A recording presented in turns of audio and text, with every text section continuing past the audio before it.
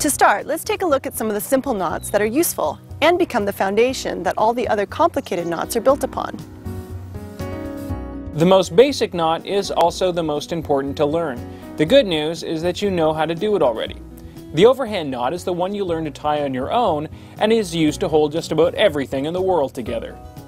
But as with everything, there is a right way and a wrong way to tie an overhand knot, and a right and a wrong way to use one.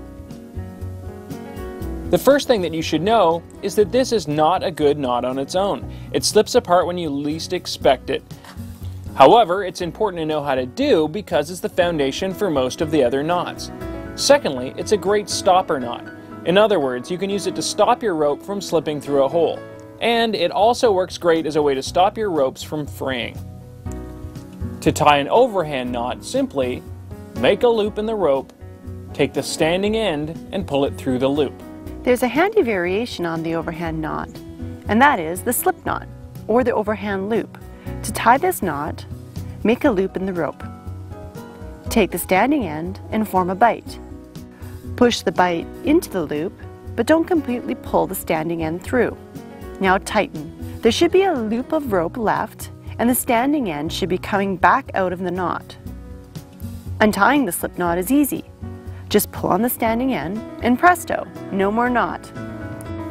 Okay, quick review because this one's a pretty simple knot.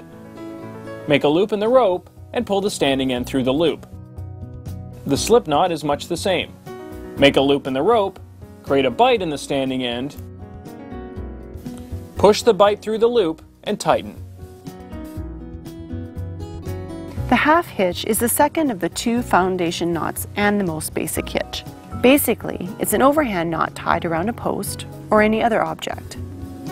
It is a very loose knot, not really the kind of thing you want to use to tie down anything important. To tie a half hitch, simply make a loop around the post or object you want to attach to and pass the standing end through the loop. As you can see, the half hitch is a pretty weak knot and can slip at any moment. Normally what we do is tie two half hitches and cinch it up for a stronger knot overall. To review, take your rope and make a loop around the post. Pass the standing end through the loop. Tighten.